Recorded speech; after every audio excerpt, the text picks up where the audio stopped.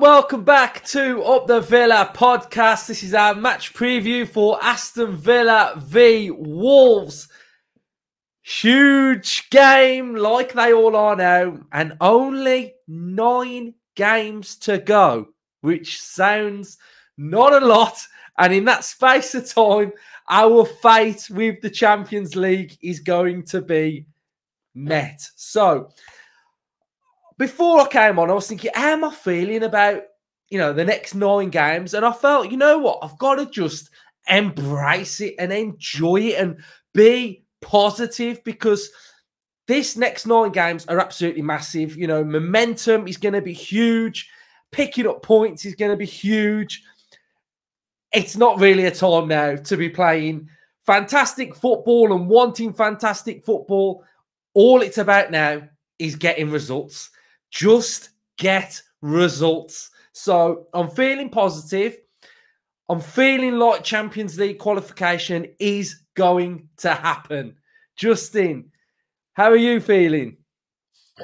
Terrible. I've got a bad back. But as far as the Villa goes, this is what I need to take my mind off my horrific back pain. I'm looking forward to it. Can't wait for the running. I've said it numerous times over the last few months. This is what supporting your team's all about. These amazing times that just suddenly happen, and which what's happened since the Emerys arrived at Villa. It's been brilliant, and it's culminated now in an end of season we could have only dreamed of 5 or 6 years ago. We've got 9 games to secure Champions League football, and we've got a quarter final of a European competition to look forward to. How many times over the last 20 years have we got to the last 10 games of a season?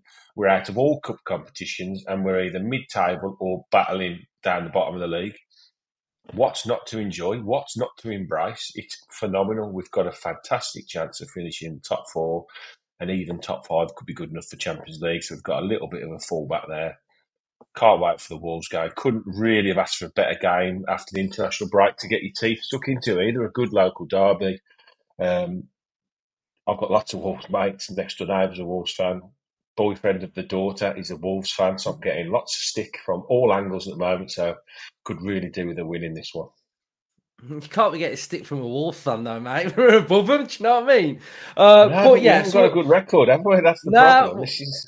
We'll get into it, I'm sure. But yeah, we haven't got a great record at Villa Park against them in the Premier League era. But we'll get into it in a bit. But I am feeling confident for this one.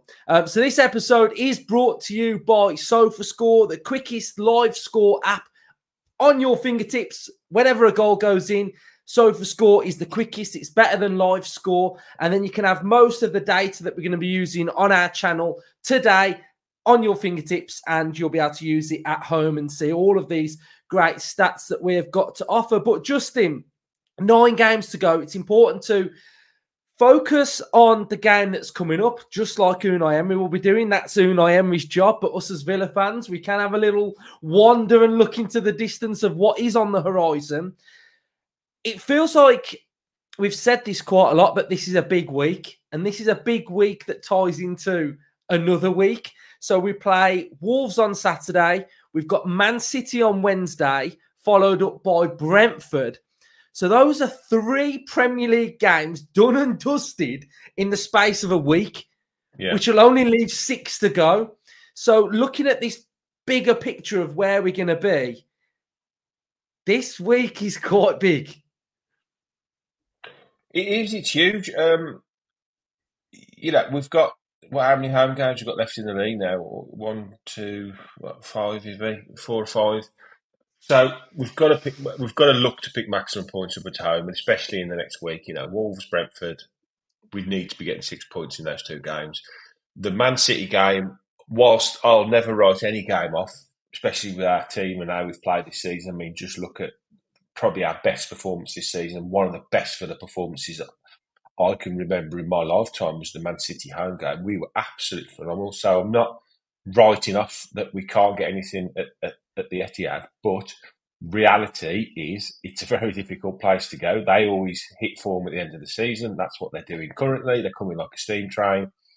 So with 2 home games to come, a tricky midweek away game at the home of the champions, 6 points for me would be a phenomenal return and would leave us with 6 games to go in a very, very strong position, I think, in the league. And I think whilst Emery won't be looking any further ahead than the Wolves game, I'm pretty sure behind closed doors they'll be looking at the next week thinking, okay, 2 wins at home, anything at City's a bonus. Yeah, definitely. We have got a little treat for you if you want to use it. So I'm wearing this hoodie from Toffs. You can get 15% off using the code UTVPod15 on their website and take a look at all of their retro range. So I'll put their website in the description to this video. Use the code, you can get 15% off. So there you go. Right, so Wolves. Do you know what? Rivalry aside, I'm happy for them. And I'm happy for West Midlands football that we've got 2 teams that are in the top half of the Premier League. And I think that's great for West Midlands football. I think you hear so much of when we've been in this running this season, whether it's in the title, whether it's, top 4, don't really get much credit. It's always the big 6. But getting Midlands clubs in the top 10, I'm here for it now because I'm fed up of hearing about all these London clubs. So fair play to them. And I think most of us would have said, and even Wolves fans were probably fearful going into the season with Lopetegui leaving, Gary O'Neill's come in, and he's done brilliant. And it kind of shows Lopetegui in a bit of a bad light, really, that all he wanted was the money and he didn't want to coach him. He didn't want to sort of maybe struggle and he didn't have to want to dig in and try and fight to climb the league. He wanted it probably nice and easy and just play great football. But, fair play to Gary O'Neill because they're doing really well. They've beat some big teams this season. And I've just got admiration for a West Midlands club that's doing well in the Premier League. I'm not going to, just because I'm a Villa fan, just try and create a rivalry. I don't mind Wolves, and I really want to see West Midlands football doing really, really well. So that's my thoughts on Wolves. What have you made of them? I'm a bit different to you because I live in Cannock, which is a massive Wolves area. So my childhood is full of lots of banter with Wolves fans. So I can't wish them well. I can appreciate, though, how good a job Gary O'Neill has done. And he has done. I mean, I had him down for relegation this season. I'm not going to lie about it. And I know I was talking to Das Howell a lot on WM, and he's a massive Wolves fan, and he didn't disagree with me at the start of the season. He really feared for Wolves. But what Gary O'Neill has done has been pretty monumental. I think I put a tweet out a few weeks ago that the 3 managers I think should be in line for manager of the season was Emery, Gary O'Neill, and the Luton manager. It's been brilliant. He's done absolutely fantastic. And I think it shows that if you can get a squad right, the mentality of your team right, it almost doesn't matter the quality of players. Let's be right. Most Premier League clubs have got quality in their ranks. They're not going to be in the Premier League if you haven't got at least a stable of really, really good footballers. And despite the Wolves players that they had to shed in the summer to comply with the FFP problems, they did retain a certain amount of quality. Now, the key to their success this season has been togetherness. And what O'Neill's managed to do, he's basically come in. The other manager, like you say, Lopetegui's just basically, did an O'Neill on us, Martin O'Neill on us, and walked out to start the season, left him in disarray, and he's come in and he said, right, lads, he doesn't think you're good enough. The press don't think you're good enough. Half our fan base thinks we're going to go down. Let's prove them wrong. We've got nothing to lose here. I think you're good footballers. I think if we can get a system right, we can get a way of playing, a style that works for us as a team, a bit like, I'll go into another Midland school, a bit like, what's his name, Eustace did at Blues. They had their backs against the wall. They did phenomenally well. He just found a way of getting the best out of the players he's got, and that's exactly Wolves' success this season. Recently, they've lost a lot of players to injury, so I think that's definitely going to impact them now on the running. But definitely hold my hands up. A lot of admiration for Wolves of what they've done. Still want to smash the living daylights out of them on Saturday night. That hasn't changed, but I can, as a football fan, definitely from a distance respect Gary O'Neill's job that he's done there. You can't fault him, really. Yeah. But I do think we're going to beat them at Villa Park on Saturday. I look at this game now and I think, right, we're due a win against these at home. And I thought that the last 3 times. No, I know, but I do really think we're going to beat them. I think, I think we're in a good place, Villa now. I think we've had our wobble. And yeah, we didn't beat West Ham, but West Ham is a tough place to go. You know, but Man United have lost there this season. Arsenal have lost there this season. So it's a tough place, and they're doing really well in the league. West Ham as well. And I think, you know, I think the West Ham fans do West Ham a bit of disservice, really, because I think they're better than what West Ham fans give them credit for, really.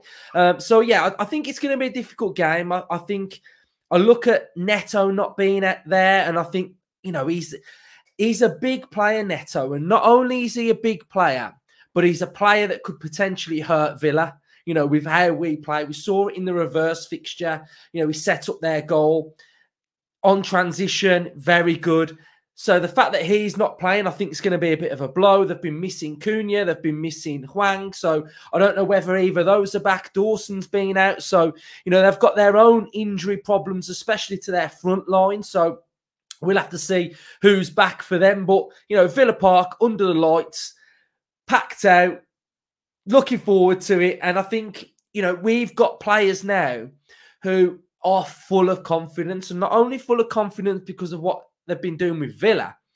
You've got Ollie Watkins coming back from international duty with England. You've got Ezri Konsa coming back. You've got Diaby. Zaniolo's been playing for Italy. So we've got players that have been with their national teams coming back and featuring and are going to be full of confidence. So let's have a little look at sort of the tale of what's been happening then. So this one does read for a bit of grimmish reading then. So Wolves have got 3 away wins at Villa Park in the Premier League era. We have only got 1 home win. There's been 6 draws, so not the best.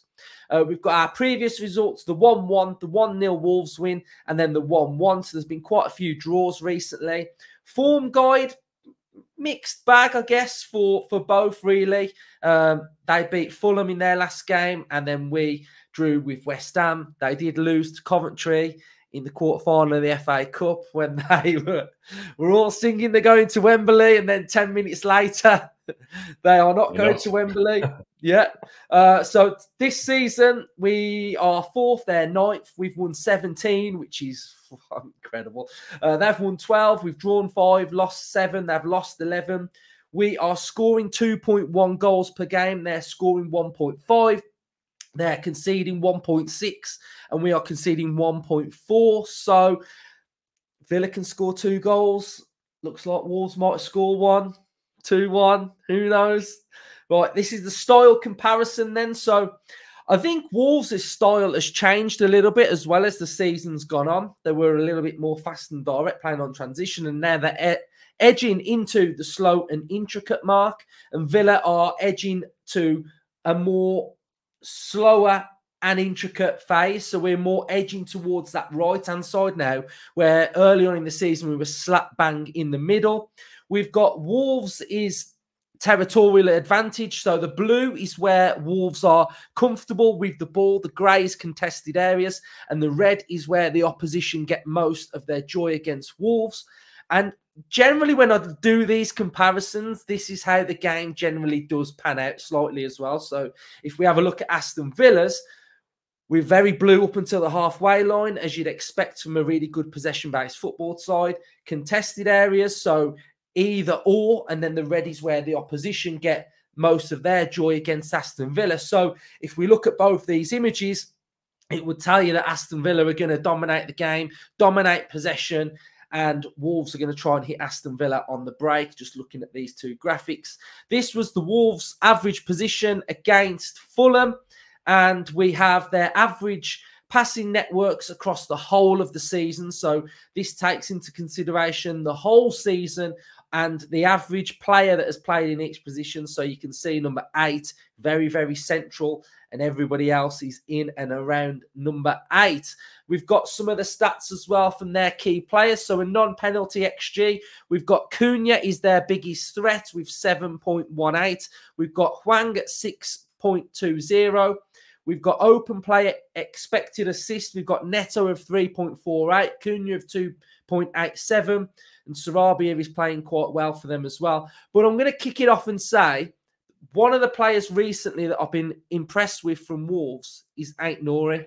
I think he's been a real big threat for them in the last couple of games. And he's another player that sort of, when coached well and is in a good environment, might not have been one of their best players a season ago. But if you can get them happy and having a good purple patch, then Ait-Nouri is having a pretty good season. So, Justin, I've spoke a bit. What do you make of what I've said? Yeah, I think it's going to be a tight game. I think they're definitely going to come to try and hit us on the break. I think personnel is going to dictate this game, isn't it? I mean, we're obviously going to be missing John McGinn, which is a big blow for us. They're very strong central midfielder, Lamina, and I think it's João Gomes that played for Brazil the other night. Two really good players. So I think we've got to really contest that area in there with the 2 double pivots each side. I think top wise, I think Hwang and Cunha are 50-50 for this one, so they might make the bench. But obviously Neto's a huge loss for them. So I think, and I did also highlight Ait-Nouri as well, who is a real attacking threat for them. He loves to get forward, he loves to bomb on, in a similar kind of fashion to the way we like to use our left back, really. He loves to get forward, he loves to get on the overlap, and he's a decent finisher for a defender. So I think it's going to be blood and thunder. You know, the most frustrating thing about every time we play Wolves is normally they're in poor form when they come to Villa Park, and I just think we're going to steamroller them, and then they turn up and they look like Barcelona. So, you know, their style of play seems to change when they play us. They just seem to be able to raise their game at Villa Park, and it's a big game for us, obviously, but it's a huge game for them, and their record at Villa Park would definitely feed into that. So we've got to make sure we're on it, and we've got to make sure. It wasn't that long ago. We was 2-0 up, you know, and they scored 3, 2 really late goals to beat us. So we've got to make sure that if we do dominate and we do get a head of steam up, that we punish them, and we punish them heavily. You know, we need to be 2 or 3 up in this game to make sure it's a done game, because they're not going to stop. They're going to come to try and take anything they can from Villa Park. You know, I think roughly where they are now is where they're going to finish. They're out of all the cups, so this is a huge game. It's probably their biggest game till the end of the season, coming to Villa Park. So we've got to make sure we start well. We've got to make sure that we are on it from the first whistle. And as always, first goal is absolutely critical once again in this game. Yeah, they play 5 at the back, don't they? And generally, we're quite good against playing against teams that play 5 at the back as well. So I think with our possession-based game, we should be quite dominant in this game, I think. And we'll go into more detail tomorrow on the predicted lineup of how tactically we see the game going. But, you know, looking at the season as a whole now, sort of like, I know we touched on it at the start. Are you pretty confident we can get top 4? I mean, I say top 4, I'm talking Champions League, because it looks like 5th place is going to get Champions League football as well. How are you feeling? Yeah, look, I think we're going to finish in Champions League places, which for me is top 4. But I do also think 5th will be Champions League this season. I think looking at the coefficient and looking at, I think there's is it Arsenal? Arsenal got Bayern Munich in one of the games. I think that could be critical. But I also think Arsenal are good enough to beat Bayern Munich. I think that, you know, they haven't been the Bayern Munich of old. So I think there's lots of factors to keep an eye on in Europe. Lots of reasons to support other teams in Europe this season, because it's going to have a huge impact hopefully on us. But you know, I think we'll be looking to finish in the top 4, and I think fixtures we've got left, especially the home fixtures like Wolves, Brentford, Bournemouth, Chelsea, and then Liverpool. some tough games in there, but we owe Chelsea one. The others, apart from Liverpool, Bournemouth, Brentford and Wolves, we've got to be looking to win. And then anything we pick up away from Palace, last game of the season, Brighton not been brilliant recently, have they? So I think there's lots of positions, games there where we can pick lots of points up, and we've got a little bit of a buffer between us and Tottenham. And yes, when we lost heavily to them a couple of weeks ago, it was all doom and gloom, and all the press they were over the moon with that, weren't they? Oh, Villa are going to collapse now. Tottenham is going to steamroller it now, finishing the top four. But look what happened the week after. They're in a very similar position to us, whereas one week they can look brilliant, and then all of a sudden they can throw a real stinker in. So that will still happen with them, whilst we probably will lose games we don't expect to. I'm sure they will as well. So it's going to be tight. It's going to be close. We've got a lovely little gap between us and Man United, which I think currently is the most important gap to keep an eye on. Whilst I think we can definitely finish in the top four, we don't want United to get any closer to us because we don't want to be dropping out of the top five. So it's important we pick points up where we need to pick points up, and I think starting this Saturday is where we need to pick 3 points up, regardless that it's a derby or not. It obviously makes a bit of a difference, but it would be a great start to the final running now after this last international break to get 3 points and kick us off, in style. Yeah, there's not many games to go, and then we've got the Euros in the summer. I did a watch along, mainly watching Watkins and Conser the other day. How are you feeling? Moving on, just touch on England. I know you're not a Southgate fan. How are you feeling about the Euros? Because I don't know whether I'm got the wrong thought about England in my head, but I was listening to the radio, Talk Sport, and Souness the other day. And they were talking about saying England are going to win the tournament. They're favourites. That they should do this, and I'm thinking, I'm not sure it's a dead cert here. What's your thoughts, Justin, on England? Nothing's dead cert, but I think if you look at our best first 11 that we could put out, hopefully in the first game of the Euros, then that team is comfortably good enough to win the Euros. I've no doubt about that. I've felt we've should have been probably the best team in the last 2 tournaments.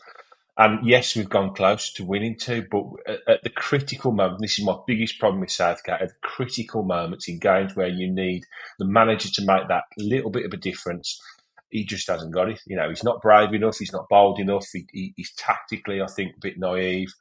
That game against Brazil, he come out at the end of the game, it's so frustrating. Yeah, we did well, but you've been here 8 years, Gareth, and we still haven't got a philosophy. It's like Gerrard was at Villa for 12 months, didn't have a clue what he was doing. He's got some phenomenal footballers. Jude Bellingham, best midfielder in the world. Foden playing out of his skin. Harry Kane, one of the best goal scorers, in the world. Declan Rice, brilliant number 6. We've got good defenders. We've got good midfielders. We've got great attackers. We've got good wide men. There's no excuses. And come the start of the Euros, I shall, as he will be the manager, I shall draw a line under Gareth Southgate and my frustration with him, and I shall back them to win the Euros. And I think we should win the Euros. We should be favourites because we've got a very, very good side.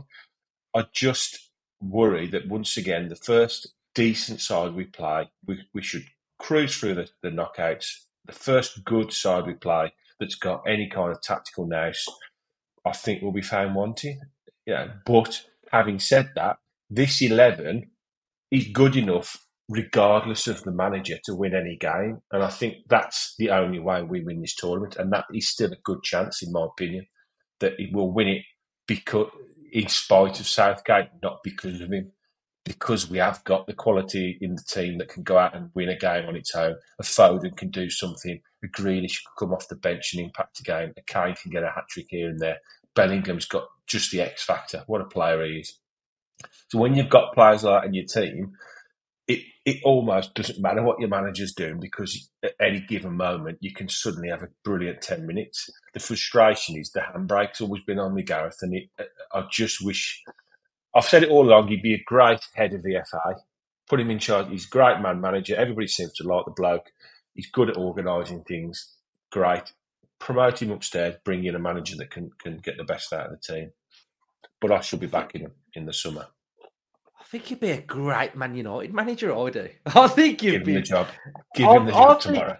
I think you'd be absolutely brilliant. So let's see what happens with that one, right? So we've got to run through a couple of things, right, before we end the show. So for score, you can help support the channel by downloading the app for free. A lot of the stuff that I've used on here is off SofaScore. You can scan the QR code on the screen or click the link that's in the description, and then that'll take you to be able to download it for free.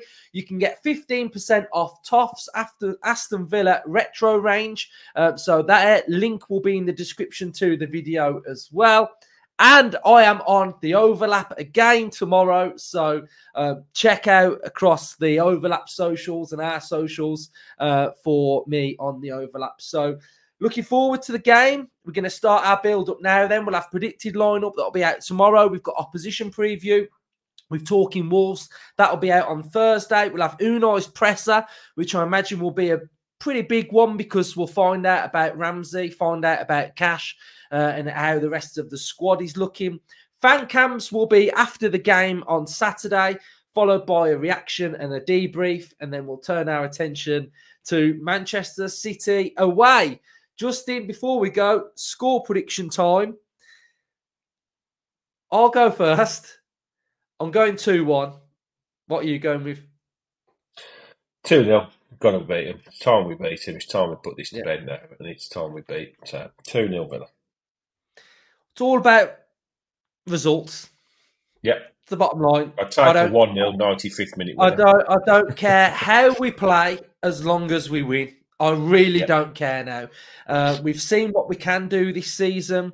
And just like last season now, this little bit of a run now is where the momentum needs to start, and just let it bubble away, and then we'll get over that line. So cheers, everyone, for watching. Up the Villa. Up the Villa.